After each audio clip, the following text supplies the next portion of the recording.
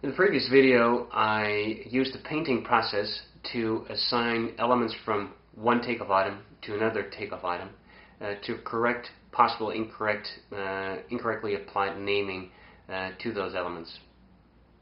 It is also possible to reassign surfaces of the elements. For example, I have a slab element that, due to its shape, has a top surface area that you actually would like to include in the edge surface area. Now, with the takeoff quantity painting process, that is possible. So you can assign that top surface area to the side surface area and recalculate that dynamically. So this video, I will explain how you can use the painting process also to correct the takeoff quantities.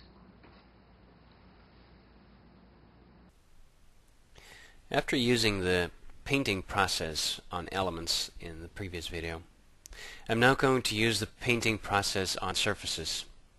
So we're going to use the takeoff quantity paint mode. With that painting process, we select surfaces of an element and assign that to a different takeoff quantity. I will also show how you can create a new takeoff quantity and then assign a surface to that new takeoff quantity to generate the quantity value from a piece of geometry in your model.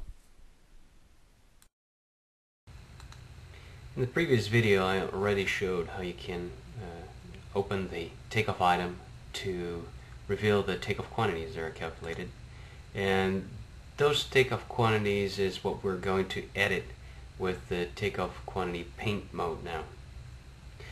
So let's take a look at this slab on grate and isolate that in the 3D view.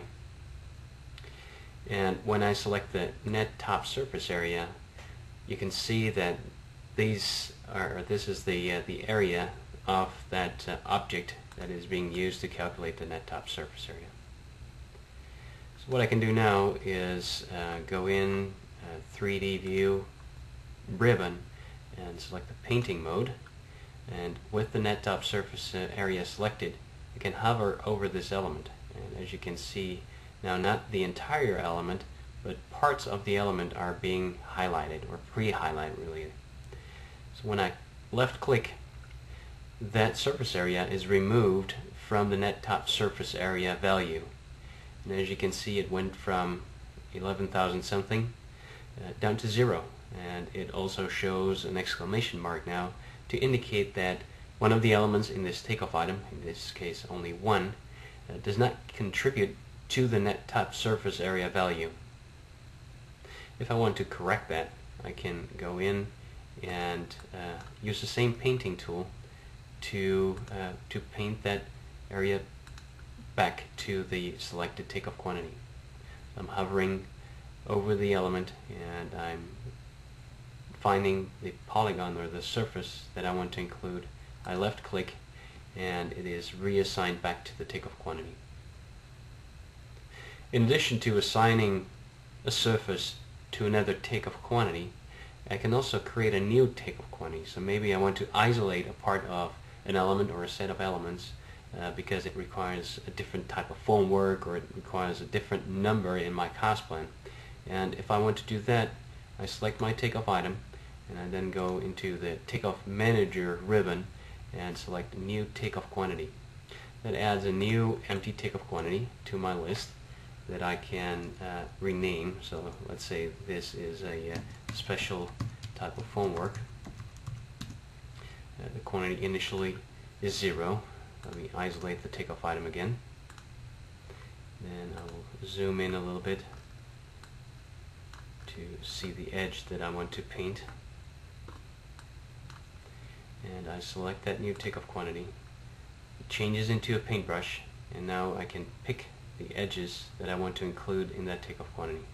So I left click, and it then dynamically calculates the new value, and it highlights whatever I have included. So this special formwork now contains 10.1 square feet.